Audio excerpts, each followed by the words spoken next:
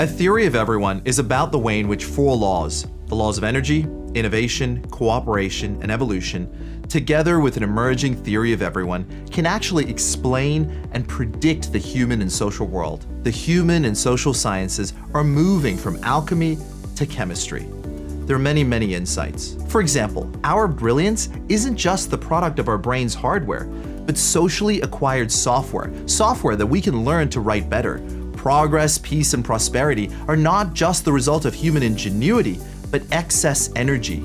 Stored sunlight in the form of fossil fuels was unlocked and put to use during the Industrial Revolution to quite literally shoot the human rocket into space. But today, the energy ceiling is falling.